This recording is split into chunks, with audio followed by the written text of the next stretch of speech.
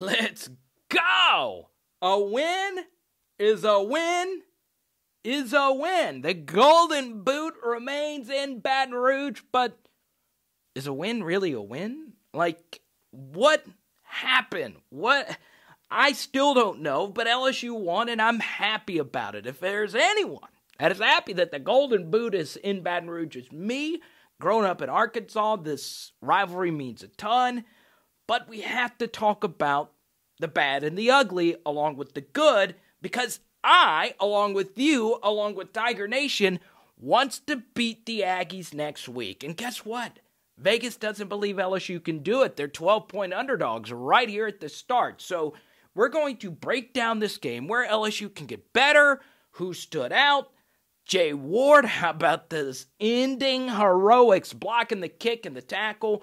We're going to talk about all of that today, so subscribe if you want the best LSU coverage on the web. Let's go! Time of possession, that was the one thing that stood out, right? LSU, 42 minutes to 18 minutes, and don't get it twisted. When you win time of possession, that means you're winning the battle at the line of scrimmage.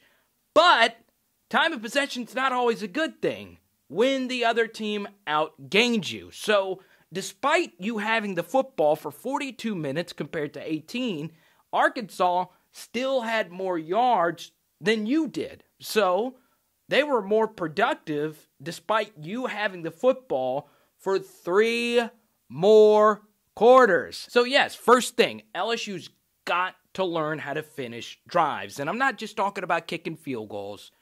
Touchdowns. I thought TJ Finley was excellent, all things considered. You had the drops. You also had the fumbles and whatnot. He didn't turn the football over at all. He had a drive where the game-winning touchdown was snatched away from him. And guess what? The Ponchatoula Cannon still delivered, baby. So on my live chat, I was surprised at how many people were disappointed in TJ Finley's performance.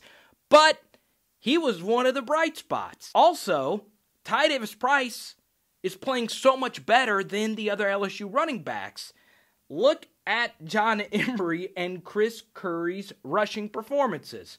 15 carries between them for 34 yards. Also, this was a big game for Eric Gilbert. Now, I know he dropped the wide open touchdown, and I hated it because I called it out on Twitter that he was going to be open over the middle for a deep shot. Knowing Insminger's play calling, I knew that they were going to go to it, and they couldn't connect. So I hope they go back to it, because Eric Gilbert was a really good player on Saturday, and you got to give Terrace Marshall all the credit in the world. I know he had the fumble, but let's be honest. Led the team in targets, yards, and receptions, and he gave the team the midweek pep talk. This guy could opt out and be totally justified in his decision, but he's sticking with the Tigers. So, offensively, I would give LSU a B. Defensively, LSU obviously was better. They found something in Micah Baskerville. Played a pretty good game. Overall, LSU's defense was tighter. I thought the safety play from Todd Harris and Jacoby Stevens was way better. They had a lot of open field tackles on Traylon Burks, who is Arkansas's best playmaker. Arkansas, like I said, still outgained you, and that was in large part to the problem that has been plaguing them all year long, these deep passes. Pro Football Focus here. Felipe Franks was 5 for 5 for targets 20-plus yards down the field. That cannot happen. Problems are still there, and they did a lot better keeping contained. So, kudos to Bo Pelini for taking a step forward in the right direction. And if he didn't, you would have to have someone else call plays. Arkansas was the worst offense that they're going to play the rest of the way. Dead serious. The final 4 teams are the 4 best offenses in the SEC. Now, this is the reason why I picked Arkansas to win the game. I knew LSU had all that time to prepare. I thought that was going to be enough for LSU to win. But the biggest issue to me, LSU's not a great second half team. And for most of the second half, they did have the football, but they were also outscored 10-0 until the final drive. Now, a few of you have sent me messages. I said the stone cold lock of the century bet of this game was Arkansas winning the second half. And some of you did that, and congrats to you, and Arkansas did. They made adjustments. LSU struggled to adjust to that. LSU had another rough third quarter. Arkansas's had strong third quarters this year coming out of half. So that's another issue. LSU not finishing this game stronger despite having a 20-14 lead and a huge time of possession lead going into the half. When that happens, you need to come out and stick the dagger through their heart. LSU did not have the killer instinct until the final drive, and that is concerning. So yes, during this awful season, it feels great that LSU got the win against a much improved Arkansas team. I am happy that the Golden Boot will remain in Baton Rouge. This is a rivalry that still means a lot to some people. May not mean a lot to you, and you might just blow it off that this was just another game. But let's enjoy this victory. Let's really enjoy it. With that said, I'm not sure if LSU, the way that they performed, would have beaten a fully healthy Arkansas team. I'm not sure if they would have beaten a Texas A&M. So that's why it's important to point this stuff out, because I want to beat Texas A&M. I hate the Aggies. Hate them. Even though my boy Gabe Bach, I love that dude, I don't like them. I want to win this game so badly, which is why we got to point this stuff out. So yeah, overall, Ed Orgeron was good. You got the win and you move on, but you know, we can't deny that LSU had a lot of advantages, and another big advantage going into Texas A&M was that this game was played at 11 a.m., and LSU was able to get home at a decent hour. Also, shout out to LSU sideline reporter Gordy Rush. Yes, he's a Tottenham fan, but that was a crazy one-handed catch in the rain. Shout out to Gordy. Subscriber shout out, and here's what's great. If you take part in our live streams after the game on Arkansas, it felt good to celebrate a win with you guys. Here's what's really great, though, okay? We're giving out a ton of LSU legendary cards. Shout out to Leslie and shout out to Jonathan winning our Patrick Queen rookie cards, but we're stepping it up.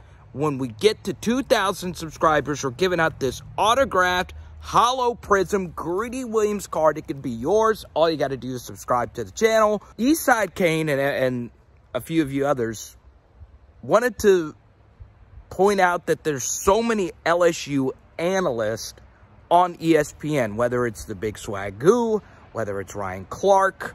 And yes, former LSU Tigers, of course, make the best analysts. Booger, you know, I'm a big T-Bob fan. Now, he's a friend of mine. I did a spot with Willie Blackwell last week. I don't know why. I guess it just works out that way. I don't know if there's any science behind it. Also, I guess you would say Peter Burns is also an LSU Tiger, and Peter's been a friend of mine for a long time.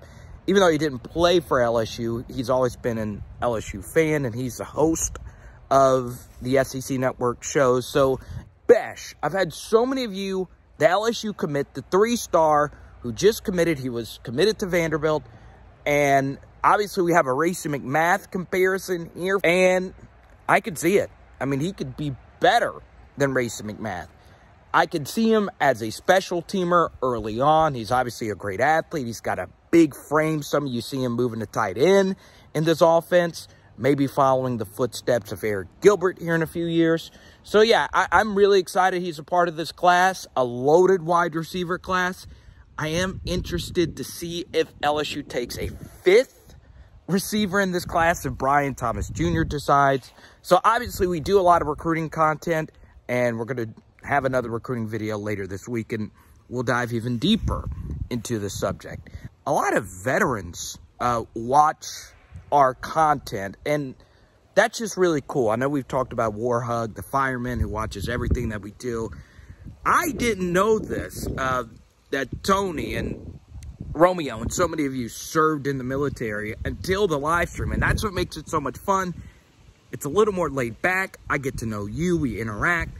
So, obviously, Tuesday nights at 7 Central and after the games, I answer all your questions. We talk everything LSU football. You do not want to miss it. I want to end the video because I don't think we do a good enough job of this, following LSU players into the pros. And, you know, whether it be Clyde Edwards-Helaire all the way down to Russell Gage, you know, I like to keep up, whether it's Foster Moreau, but obviously the biggest star in the pros right now is our boy Joe Burrow.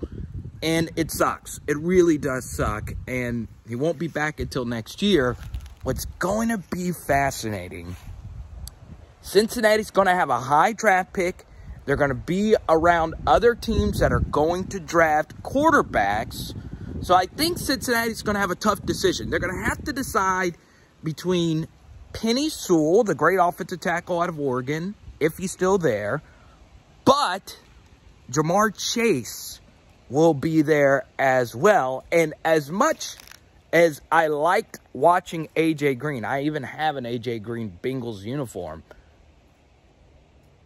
I think the Bengals need another weapon alongside T. Higgins for the future. So, who better than the team Joe Burrow up with than our boy Jamar Chase? So, yeah, I am very interested to see if that actually happens. So, thanks again to all the support. Texas A&M week. Got to get this dub. Let's go. It's power hour. LSU. Boom. Bop, bop.